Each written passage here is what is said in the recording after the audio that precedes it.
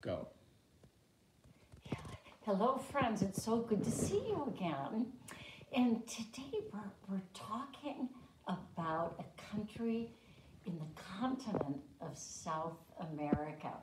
So we're North America, and the continent below us is South America.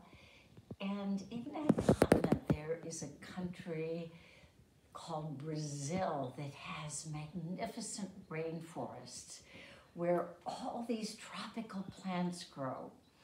And one of the great plants in the rainforest is a kapok tree that is larger than any other tree.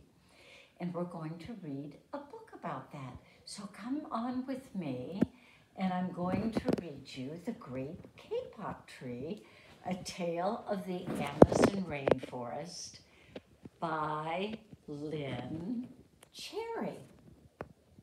So let's come over here, and we're going to open the book to The Great Kapok Tree. Here's North America, and here's South America. And we're going to be reading about the great rainforest and what one man does. This is the Great Kapok Tree. Two men walked into the rainforests. Moments before, the forest had been alive with the sounds of squawking birds and howling monkeys. Now all was quiet as the creatures watched the two men. The larger man pointed to a great kapok tree. Then he left. The smaller man took the axe and struck the trunk of the tree. The wood of the tree was very hard. The man wiped off the sweat that ran down his neck and face. Soon he grew tired. He sat down to rest at the foot of the great kapok tree. Before he knew it, the heat and hum of the forest had lulled him to sleep. A boa constrictor lived in the kapok tree. He slithered down to where the man was sleeping. Then the huge snake slid very close to the man and hissed in his ear, "Senor, this is a tree of miracles. It is my home. Do not chop it down." A bee buzzed in the sleeping man's ear. "Senor, my hive is in this kapok tree, and I fly from tree to tree and flower to flower. In this way, I pollinate the trees and flowers throughout the rainforest. You see, all living things depend on one another." A troop of monkeys scampered down from the canopy of the kapok tree. "Senor, we have seen the ways of man. You chop down one tree, then come back for another. The roots of these great trees will wither and die. When the heavy rains come, the soil will be washed away." A toucan and a macaw and a cock of the rock flew down from the canopy. "Senor, you must not cut down this tree. We have flown over the rainforest and see what happens once you begin to chop down the trees.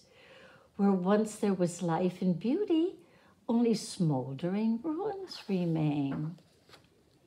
A bright and small tree frog crawled along the edge of the leaf. In a squeaky voice, he piped in the man's ear, "Senor, a ruined rainforest means ruined lives. You will leave many of us homeless if you chop down the great kapok tree." A jaguar had been sleeping along a branch in the middle of the tree. Because his spotted coat blended into the light and shadows, no one had noticed him. He was camouflaged. Now he leapt down. He growled in the senor's ear, "Senor, the kapok tree is home to many birds and animals. If you cut it down, where will I find my dinner?" 4 tree porcupines swung down.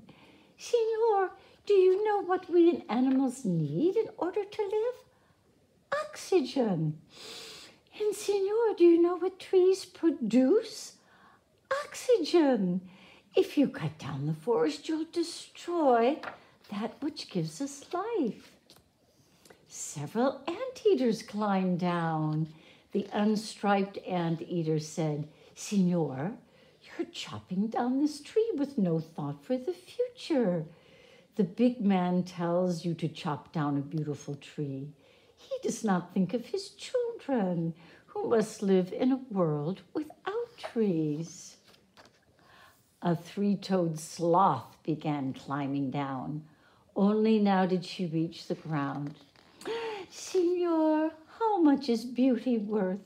Can you live without it? If you destroy the beauty of the rainforest, what will you feast your eyes on?" A child from the Yanomamo tribe who lived in the rainforest knelt over and murmured, "Signor, when you awake, please look upon us all with new eyes." The man awoke with a start. Before him stood the rainforest child, and all around him staring. They were the creatures who depended on the great kapok tree. What wondrous and rare animals they were. The man looked about and saw the sun streaming through the canopy. Strange and beautiful plants seemed to dangle in the air, suspended from the great kapok tree. The man smelled the perfume of their flowers. He felt the steamy mist rising from the forest floor. But he heard no sound, for the creatures were silent. The man stood and picked up his axe. He swung back his arm as though to strike the tree. Suddenly he stopped. He turned and looked at the animals and the child. He hesitated. Then he dropped the axe and walked out of the rainforest. So the man decided not to cut down that beautiful tree because it was a home to so many. What a good thinking man he was. Thank you for listening. Goodbye.